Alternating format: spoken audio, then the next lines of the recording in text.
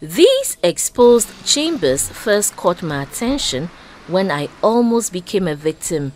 To my dismay, it was a common sight in areas one will least expect. The pedestrian walkway and bus stop behind the Netherlands Embassy and opposite the Standard Chartered Bank at the Accra interchange, the walkway before the former French Embassy adjacent to the Jubilee House and its opposite, the curve in the road leading to the back gate of the Ghana Broadcasting Corporation, of the Jubilee House and on the Liberation Road close to the airport residential area.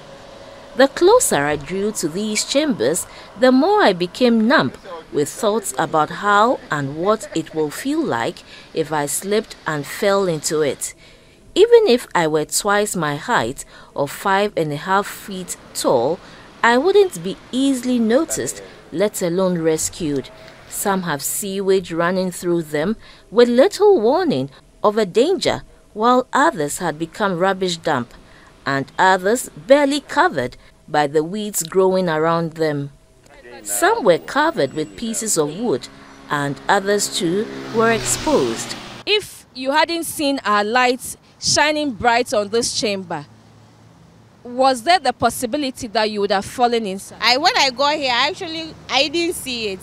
But when your lights reflected on it, I became a bit scared. So I just pulled backwards and then passed by it. Getting closer, you wouldn't know there is something there. You would think it's something covered until you get closer to it. Maybe viewers may think I'm exaggerating the depth of the chamber. Can you describe it in your own words to us? Oh, it's very deep. I think it's over 10 feet, or let's say 12. I think you saved my life. I would have fallen in it. Thank you. Jesiwa Datsi is also a journalist who had closed from work and was heading home.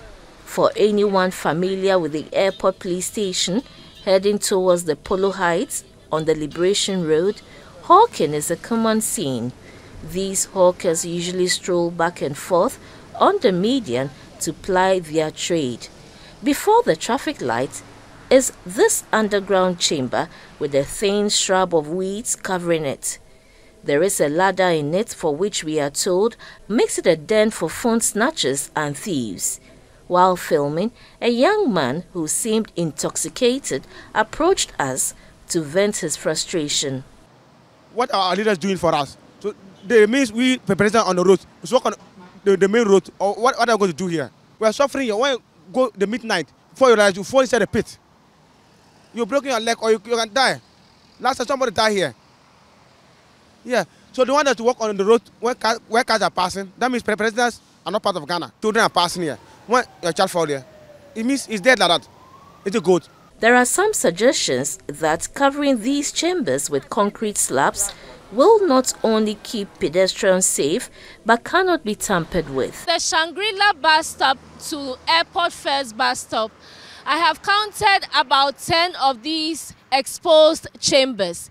And the dangers they pose to commuters and passersby cannot be overemphasized enough. We are calling on officials from the Ghana Highway Authority to find the best alternative to covering these exposed chambers that pose danger to motorists. Sarah Ofori, GBC News, Accra.